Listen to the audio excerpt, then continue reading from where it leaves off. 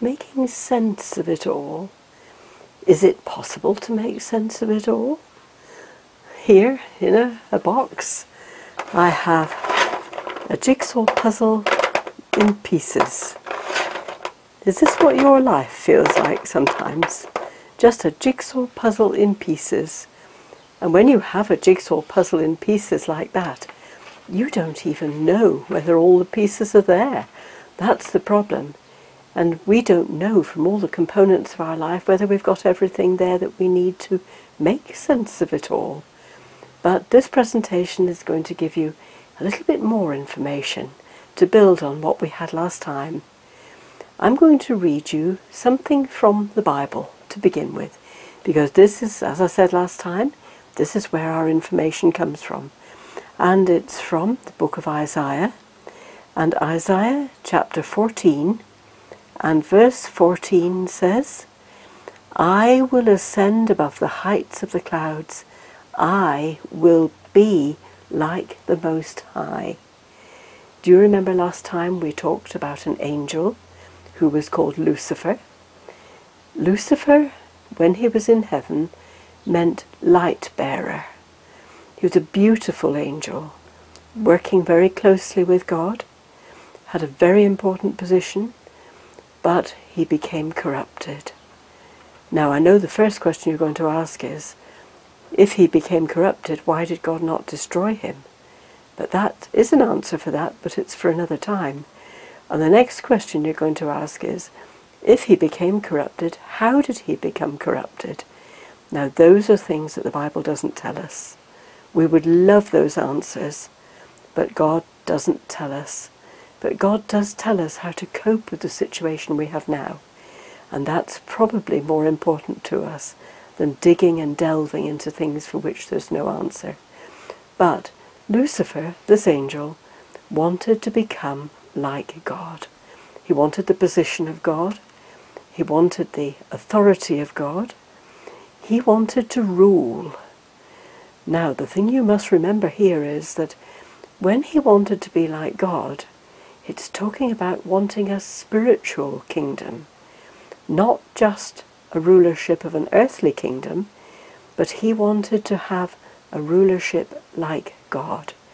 So we'll discover as we go through these presentations that everything about Satan's attempts are all based on something spiritual. You need to remember that fact.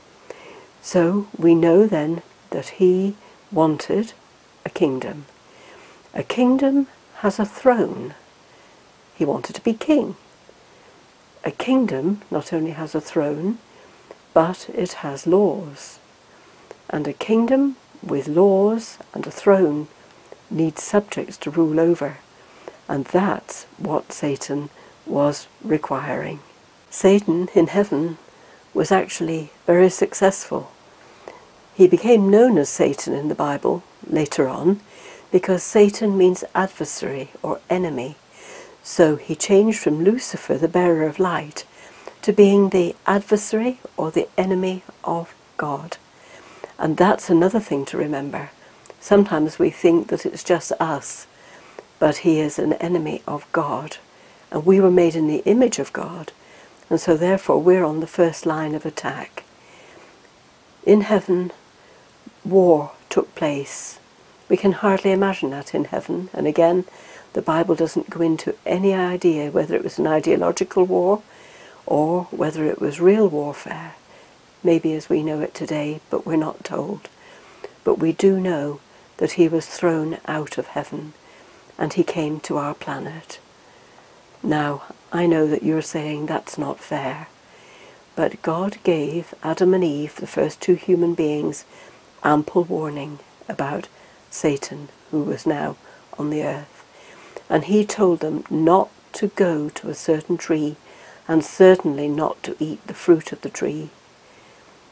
It was Eve that met Satan, first of all, and he met with Eve beside the tree. She must have gone to the tree out of curiosity. Again, we're not told, but she was by the tree, and she heard a voice talking to her from the tree. Now that's a very fascinating thing. if you heard a voice coming out of a tree. And she listened to this voice, and the voice tempted her. And the voice said to her, has God said that you can't eat of any of the fruit of any of the trees in the garden? And she thought, that's nonsense. The fruit in the trees in the garden is what God's given us to eat. So she said, no, we can eat of the fruit of the trees, of any of the trees in the garden, but we're not to touch one tree. And Satan said to her, what is the problem with eating of the fruit of the tree? And she said, if we eat of the fruit of the tree, God has said that we will die. In fact, God has given us one commandment, and that commandment says, thou shalt not eat of the fruit of the tree. Now, that was a difficult thing. God had told them not to eat of the fruit of the tree. It was the one commandment that he'd given them. And he said, if you do break that commandment, the result will be death. Adam and Eve, of course, had no idea what death was. They'd never seen it, because everything in the Garden of Eden was alive and vital. But the devil said to her, no, that's wrong. In the day you eat of it, you will be wise. It's not that you will die. Now Eve was really interested, because this tree looked good. It was beautiful. And she thought about it as she looked at it. And she looked at the fruit, and she thought that would be good to eat. And then she thought, it's not only a fruit that's good to look at, but it'd make me wise. What is it that God's not been telling us about? What is it that we don't know that perhaps we ought to know? I'd like to know more about that. And she took a piece of the fruit. She ate a piece of the fruit. And then she took a piece of fruit to her husband. And Adam also ate of the tree. They very soon discovered what that wisdom was. It wasn't in any shape or form a pleasant wisdom. They felt afraid. They felt guilty. And never before had they experienced that. And not only that, they discovered that they were naked. Before that, they had been so innocent, they had not realized. Things had really changed. The Bible tells us that Adam and Eve sewed fig leaves together to make garments for themselves. They realized they were naked. Now each evening, the Lord God walked in the garden and talked with Adam and Eve, and they knew that God was coming, and they felt so afraid and so guilty that they hid. And then as evening came and it became chill and cool, tonight they were different. They felt different. They didn't want to see God. They didn't want to hear God. But God said, Adam, where are you? And Adam came out from his hiding place, and God looked at him. God knew what had happened. And God said to Adam, have you eaten of that tree?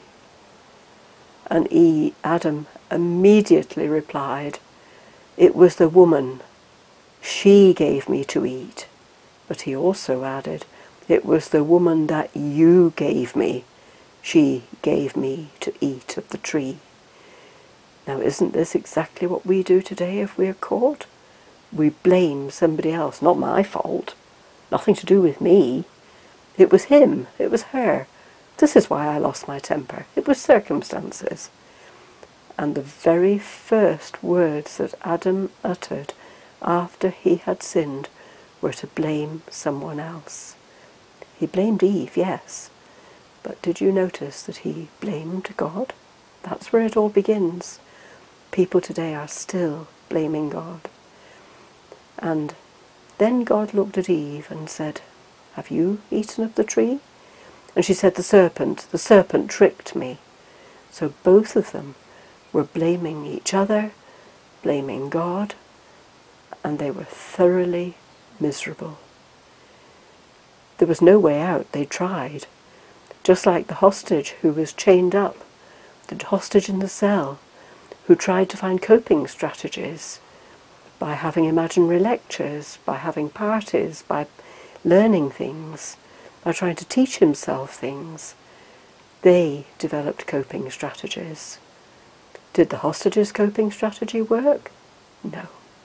Did Adam and Eve's coping strategy work? No. They were hostages. The chains had closed about them, and there was no way out. The hostage in the Middle East, after a very short period of time, began to wonder, is there anybody helping me back home? What about my girlfriend? What about my colleagues? What about my boss? What about my family? Does anybody even know where I am? Do they care? Is anybody working on my behalf or talking to governments? What Adam and Eve didn't realise was that they needed a next of kin, just like the hostage in Syria, because a next of kin is the one that cares most about us, the one that loves us, the one that wants to get us out of these difficult situations. They needed a next of kin, and they did not know if they had a next of kin. All this was new to them. They were told by the Lord God that they did have a next of kin. The next of kin was to be Jesus Christ, a Redeemer, one who would come and buy them back. And it was interesting because what they had been promised by God as a result of breaking the commandment was that they would die. Adam and Eve didn't die that day, but something else did, because God took away their fig leaf garments and he made them coats of skins. And if you have coats of skins, that has to come from an animal. And so, if you like, they were clothed with the life of somebody else.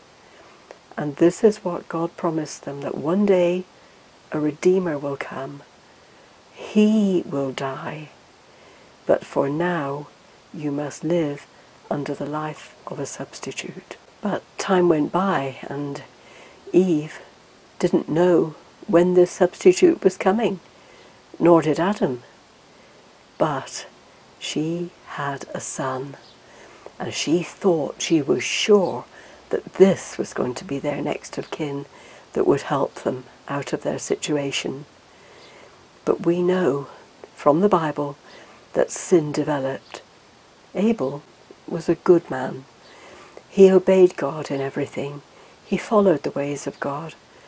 But Cain, his brother, Cain hated Abel because Abel was the good boy. Isn't that just the same as today? Where people say, oh, goody, goody. And that's how Cain thought about Abel. And he didn't stop at just giving him verbal abuse. He murdered him. Adam and Eve did not know how this could resolve itself. But after many years after they lived, a Bible prophecy was written. And this is the words of this Bible prophecy. And I'm going to read from Isaiah. I'm going to read from Isaiah chapter 61.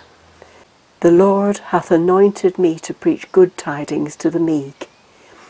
He hath sent me to bind up the brokenhearted, to proclaim liberty to the captives, and the opening of the prison to them that are bound.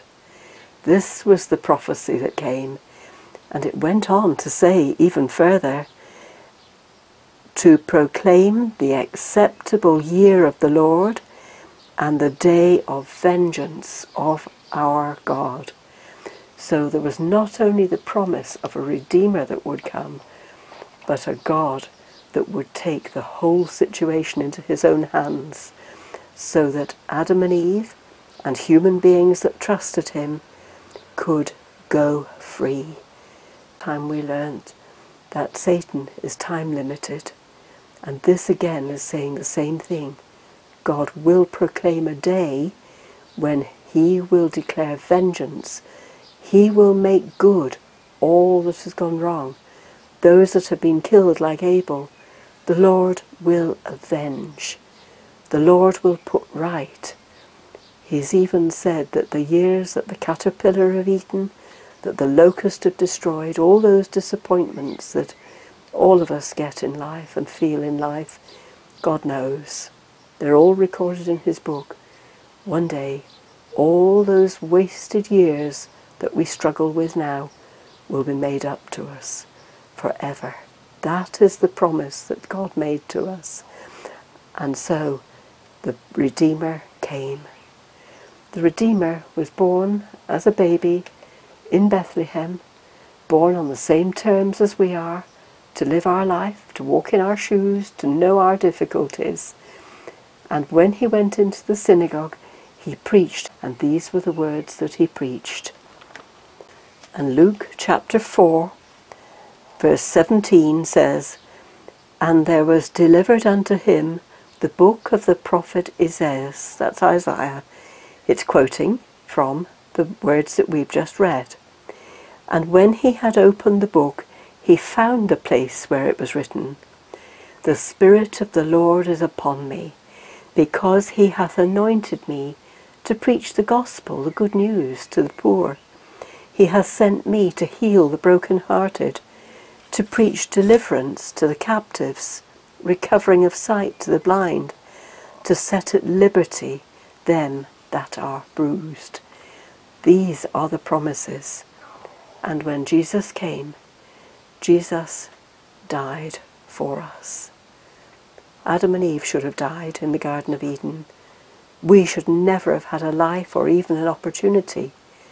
But God has given us an opportunity of life. We may not like that life, but the good tidings that he's offering us are to look to him. Because if we look to him, he will give us all the help that we need. He can change our lives so that we can have something better to look forward to when that day comes, when he will put things right. That's why we have a lifespan. That's why we have 70 years, or just a little more, so that we can examine the evidence in the Bible, so we can look to see what Jesus has said. We can listen to his invitations to say, come. And if we do come to him, we shall find the kindest of next of kin that really understands us.